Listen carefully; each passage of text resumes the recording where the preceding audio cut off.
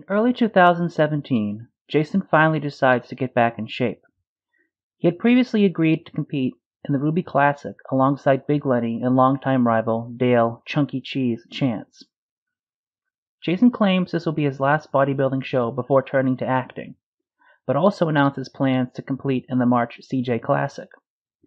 To add to an already full plate, he plans to enter the Beat PJ contest, where he could possibly win $5,000 if he makes a more impressive physical improvement than PJ Braun after 3 months. PJ even offers to double the prize money if Jason wins, but like everyone else, Jason still has to purchase a Blackstone Labs product to enter the contest.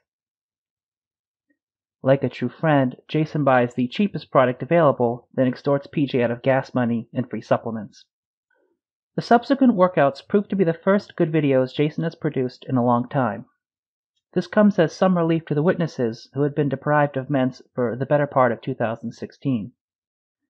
Side note, I realized I've used the term ment multiple times without properly explaining its meaning. This was simply an oversight on my part. The original draft I wrote for this series was significantly longer, likely running over 2.5 hours, without even delving into the forums or other more ancillary activities of the Genova's witnesses.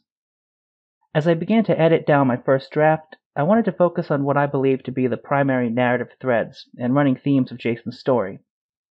In the process, I removed various bits and pieces that didn't cohesively flow with everything else, but I forgot to remove all of the references. Which is why, in the off chance you aren't a diehard fan of Jason Genova, you might have wondered what I was referring to when I used the word ment. To make a long story even longer, around the time Andrew refused to film Jason over the Gamergate scandal, Jason released a video where he was looking at a poster of Arnold Schwarzenegger and misread the word enjoyment as enjoy the ment. Arnold, enjoy the ment. That's what Mr. Genova wants to look like. He'll get there. He's doing pretty good. Over time, this one slip-up became synonymous with Jason in the community of people who enjoy his content.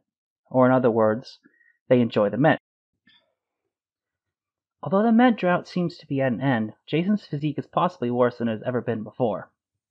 Jason may only be in the low 200-pound range, but he appears to have traded considerable muscle mass for fat.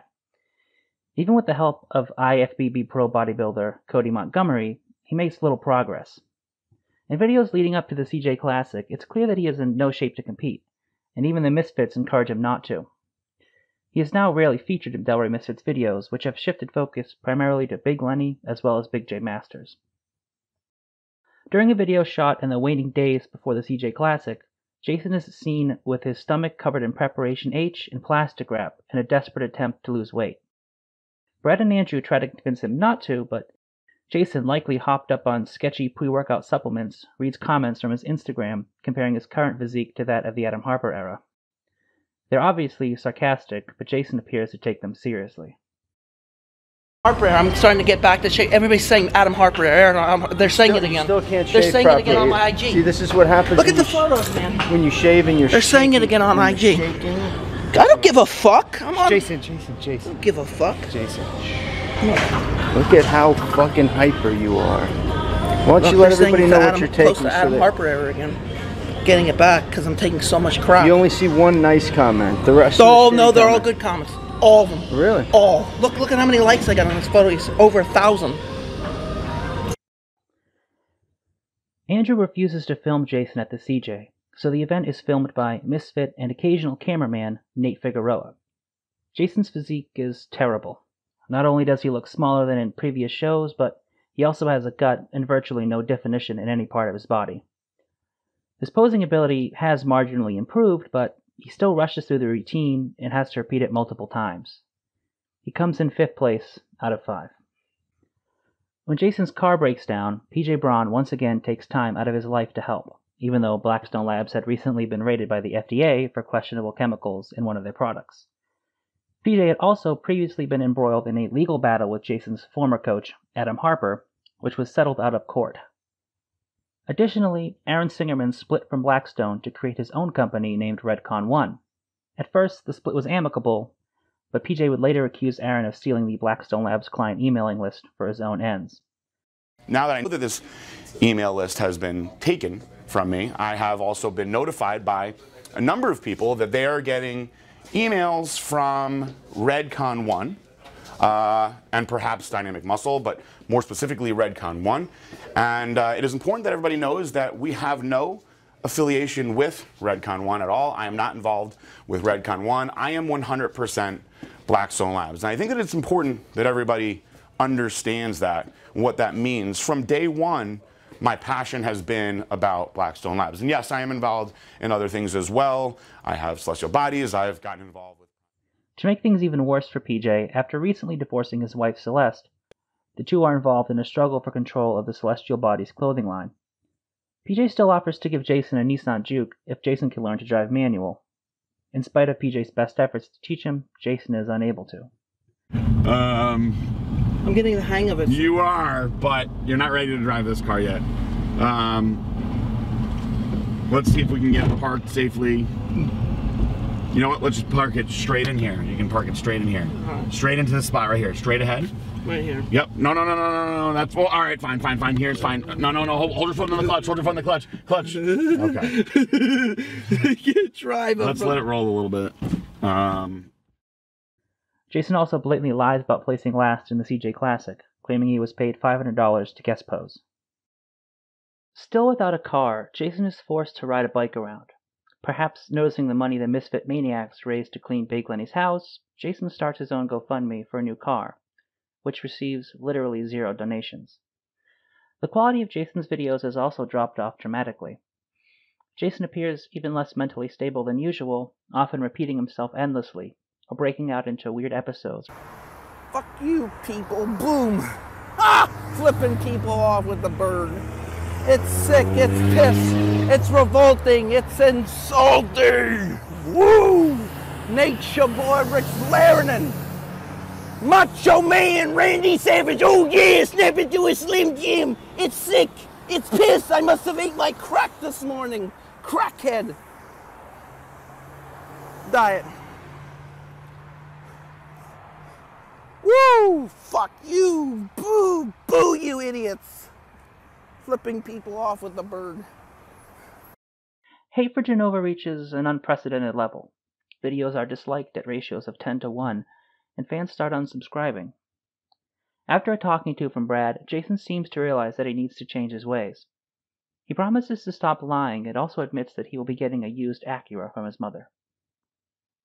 Having reconciled with his old producer, Jonas, months prior, the two release My Story Part 9. The incoherent pastiche of randomly cobbled together clips is nearly unwatchable, even by the standard of previous installments. For an unknown reason, the two believe they can charge the witnesses to watch the video, but they make a grand total of $30.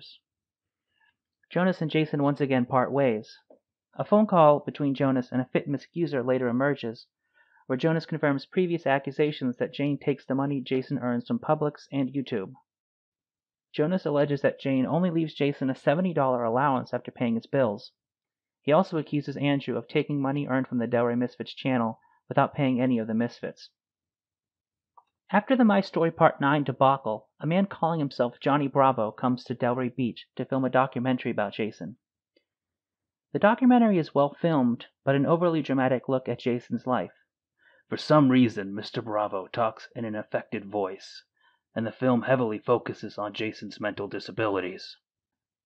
For arguably the first time, Jason openly discusses his slight, you can't even see it, I don't even think it's like 1% of autism. Maybe Jason finally realized the benefits of portraying himself as an inspirational figure, valiantly overcoming the obstacles life has put in his path. Either way, Johnny Bravo is engaged in a feud with YouTube bodybuilder Callie Chuck Basher Muscle. This results in Jason orders 66 in Callie, who calls Jason's fans retarded for following a retard. Callie, who had at one point released a video where he used voodoo curses to fend off a previous Order 66. So that's your last warning. I'll see you on the other side. Watch him behind me. He's always watching me. Yeah. See him? Oh, yeah, you see him. Look at him. Mistakes the Star Wars reference for the Mark of the Beast and calls the Piss Troopers devil worshippers. Though Callie's YouTube channel has over 1 million subscribers to Jason's 40,000, the sheer ferocity of the angered piss troopers is overwhelming and results in Callie reading many of the absurd comments on camera. Kai Green, to end your Order 66 nightmare, you must read, book, and journey to the Jedi Temple. When you get there, purify yourself in the warm piss waters of Lake Cresfa and swim with the ancient dolphins from the 70s. There's less stress.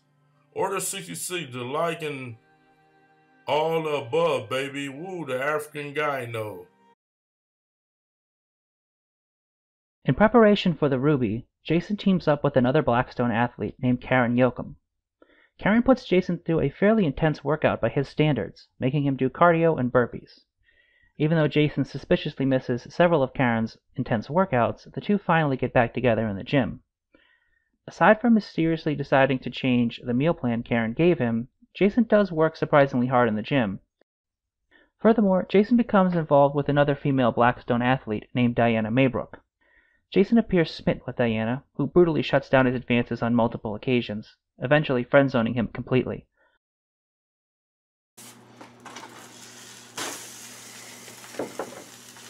My pretty sis is cooking me nice food for dinner when she goes, so I have some nice food to eat. And we locked ourselves out like a bunch of idiots. Oh my god, I was here for 5 minutes and Jason locks himself out and loses his car keys. Yes. Yes. Let's talk about these cups. They're the wrecking balls of cups. The dirty cups. Yeah, I asked Jason for a glass of water. And there's like all this like dirt and gunk in the cup. I have to clean tomorrow. Tomorrow's my cleaning day. Uh-huh. Unfortunately, their friendship comes to an abrupt end when the Del Rey playboy alludes to having sex with her on Muscle Sport TV. Most sensible people assumed Diana was out of her depth and would be swallowed up by the piss waves of Lake Cresva. This was on display when she called Jason a liar and attacked the witnesses. They once again go rogue and attack Diana, even though Jason apologizes to her. For some reason, Diana runs to Mark Lobliner for support. Embroiled in yet another Order 66, Lobster Prick goes after the piss troopers himself. However, Jason orders 66's Mark again, and he quickly backs out of the conflict. All alone, Diana is forced to delete her Twitter and disable likes and dislikes on her videos. Irrespective of his YouTube channel, Jason is in better shape than he has been in some time. Big J Masters even convinces him to compete at 170 so he won't have to face off against larger opponents at light heavyweight. Jason looks almost as good as he did before the 2015 Ruby show, and approaching the physique he had during the Adam Harper era. But none of this will shield him from the storm that is about to hit. On August 10, 2017, internet fitness icon and living meme Rich Piana goes into cardiac arrest and is eventually put into a medically induced coma. When a troll convinces Jason that Rich has died, Genova falsely reports of Piana's death. My thoughts, he never collabed with me again, so he deserves what he gets.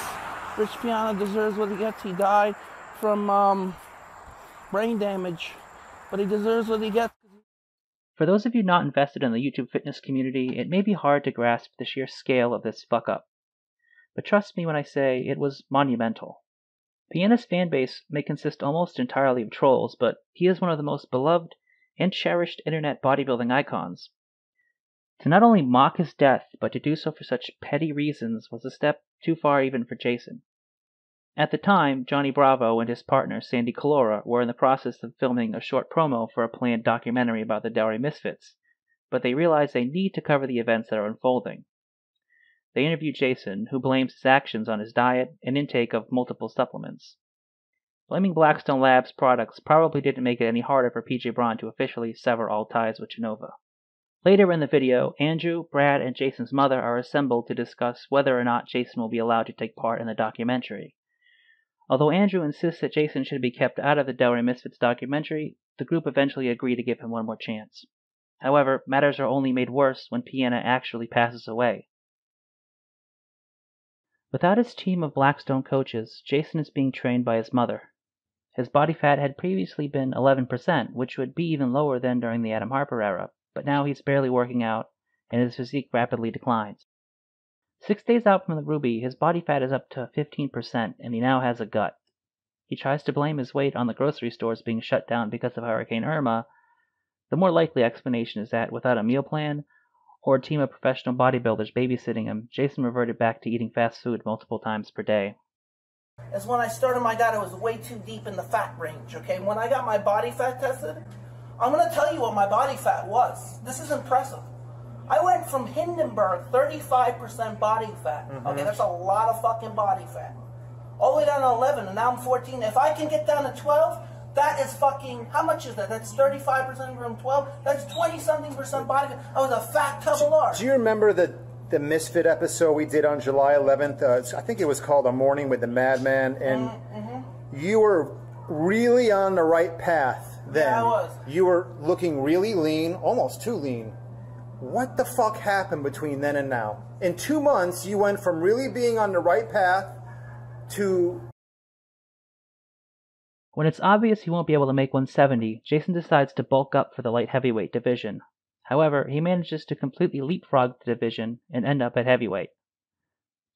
Somehow Jason looks worse than Big Lenny, whose contest prep was interrupted by a week-long stay in the hospital for atrial fibrillation. In a backstage video, Jason reveals he is now 203 pounds. Brad grills him about making a mockery of the event by showing up in Hindenburg mode while the other competitors take the show seriously. Jason's physique is so embarrassing that even though he's been competing for over a decade, he gets booted to the novice class.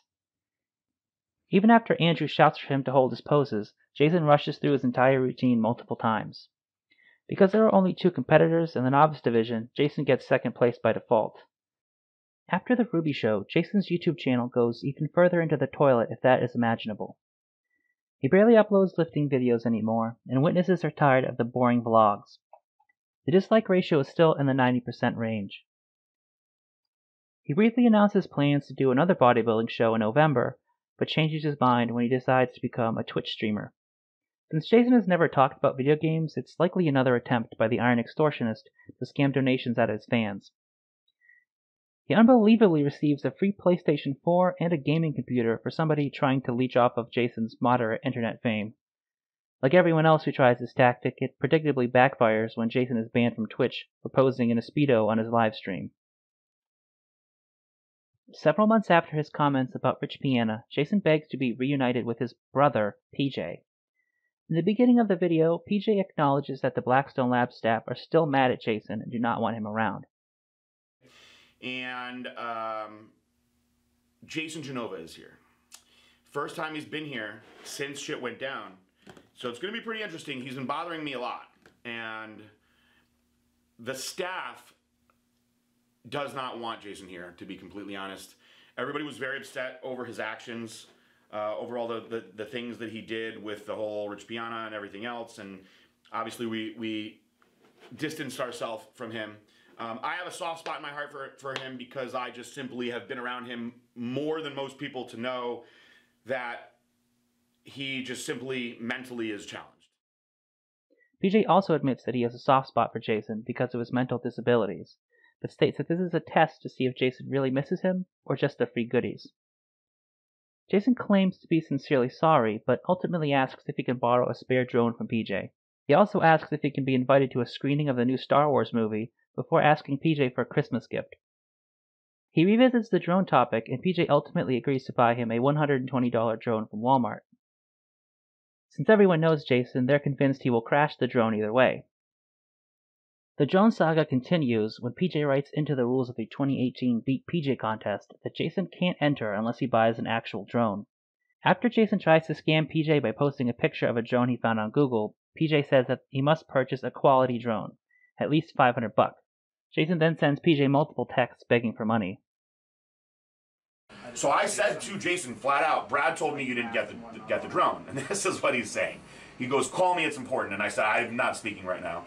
He goes, PJ, call me important. It's about the drone. Broke. I returned it crap. Trying to get another one. Best quality. Standard. It cost $500. Oh no. What going need? Get good quality. B crap. Last broke crap. Walmart. Lowest they cost. Jason does eventually buy a drone, but as the Blackstone employees predicted, he crashes it into himself.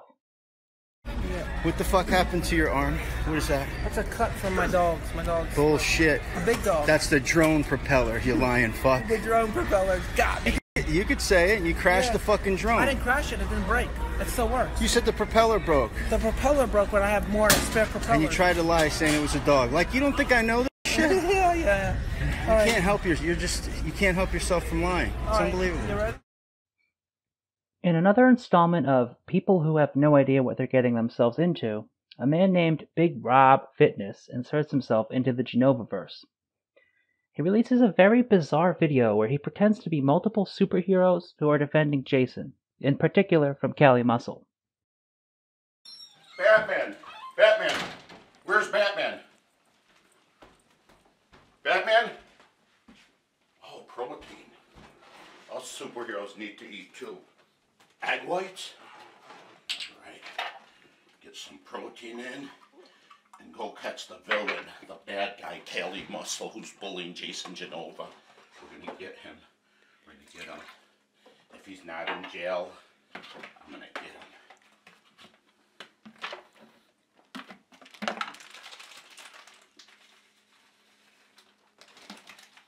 Okay, let me get some protein down and go find the villain, the bad guy, Cali Muscle, who's been bullying Jason Genova. Shame on you, Cali Muscle. I'm gonna find him. Rob has worked with mentally handicapped people in the past, and it's possible he is confused about the true nature of Jason Genova. This idea seems more likely when Rob, who now has access to Jason's YouTube channel, starts blocking people who leave negative comments. This may actually be the only way you could make Jason's channel worse. With his videos being unwatchable, the only reason anybody has stuck around this long was to insult Jason and spread memes in the unregulated comment section. In another poorly advised decision, Big Rob convinces Jason to split with the Misfits, citing vulgar language and the Misfits stealing his t-shirt money. The more likely scenario is that the sales simply dried up alongside Jason's following. Jason takes particular issue with Big J Masters for his actions at the 2016 Genova Halloween party. Orenthal James Simpson, University of Southern California. Get the back. 32. Bam! And I'm ready to kill white bitches that have little black babies.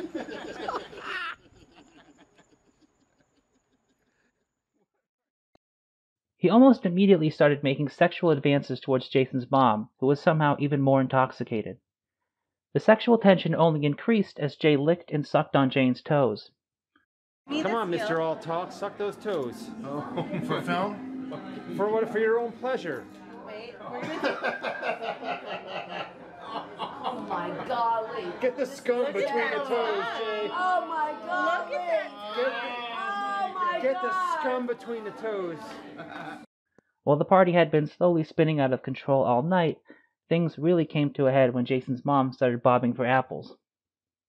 As she was bent over with her face in the bucket, Jay simulated analingus and made lewd comments. Jay's drunken debauchery went one step too far when he attempted to spank Big Lenny, who was dressed in drag. Andrew. Yeah. Want to see me spank Lenny? That'll be great. Bend over. You gonna make me? Bend over. Okay, you wanna touch me? Let's go outside. Hey, not in the house. Let's go outside. Uh-oh. Don't do it in the house. I have stems on you, too. Fortunately, after a tense moment between the two 300-pound silverback gorillas, the night ended without an altercation. Because of the year-and-a-half-old incident, Jason actually ordered 66's Big J in exchange for a $300 replica lightsaber purchased by PJ Braun, who had been feuding with Big J for months. Since everyone still hates Jason, the Order 66 is ineffectual. Big J begins firing back at Jason, and as a result, Big Rob begins threatening to fight J Masters. In response, Masters, who now claims to be the new Sith Lord, calls Rob a pedophile and threatens to kill him if he ever comes to Florida. Hey, pedophile Rob, fat fitness guy, keep your hands off the handicapped children, or I'm gonna rip your fucking arms off and shove them up your fucking ass.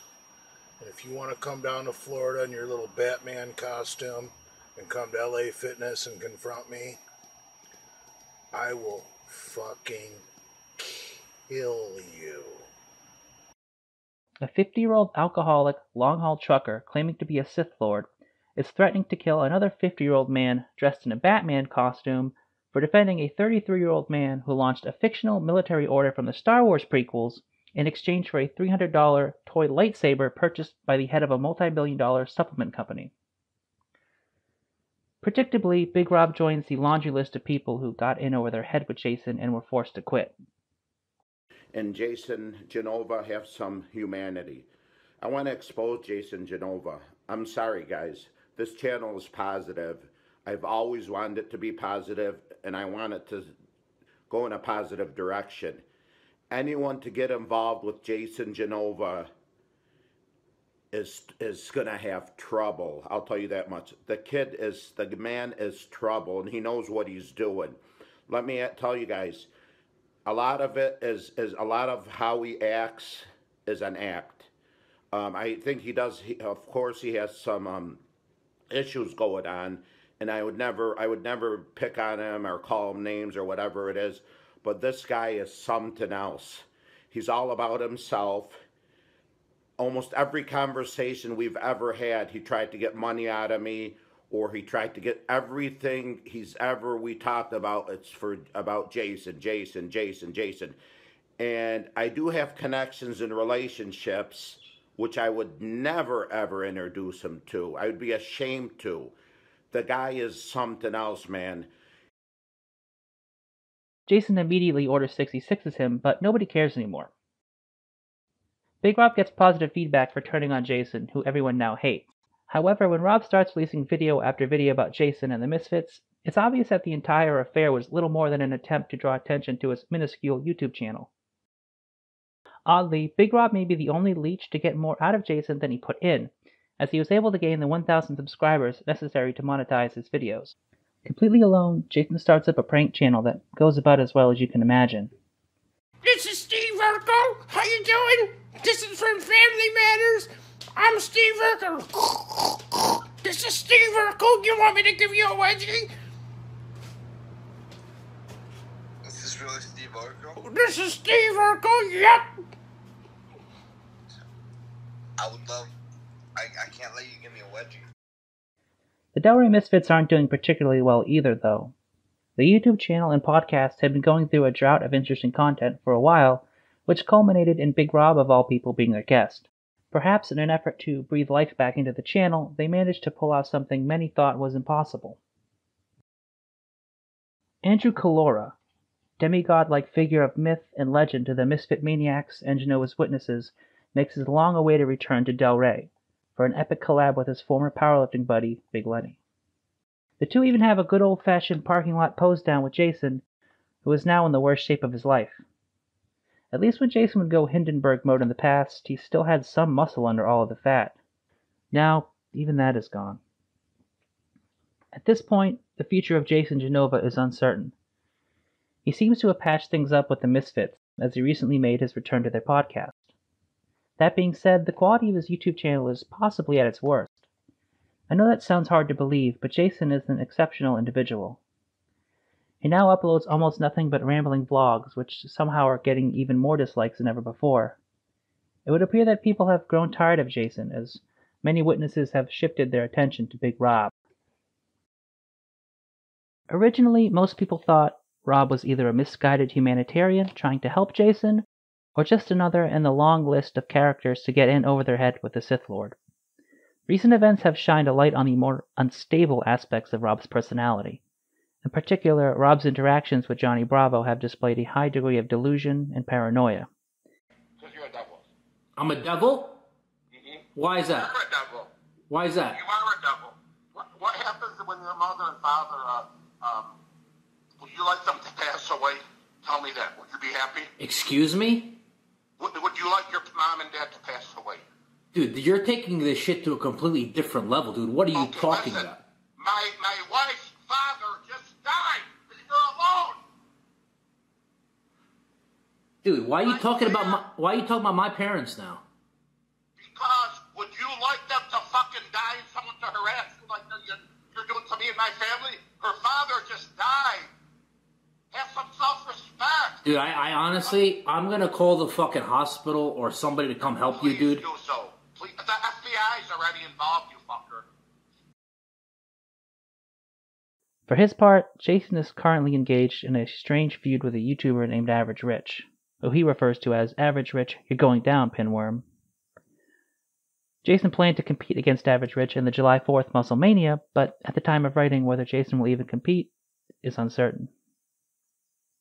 As of late, Jason is uploading lifting videos more frequently, but they're pretty unbearable, consisting of boring workouts and Jason reciting, "This one's for you, Average Rich, you're going down, Pinworm." For every workout video, there are at least 2 vlogs. To call them vlogs is actually being generous, because they're little more than repetitive monologues about his struggles with mental disabilities. He does look better than he has since losing his Blackstone coaches. But if Jason's past is any indication of his future, it's only a matter of time before he hits a new low. And that is the story of Jason Genova. It's a story that began nearly a decade ago, when Jason claimed he would sacrifice everything to accomplish his goal of becoming a pro bodybuilder.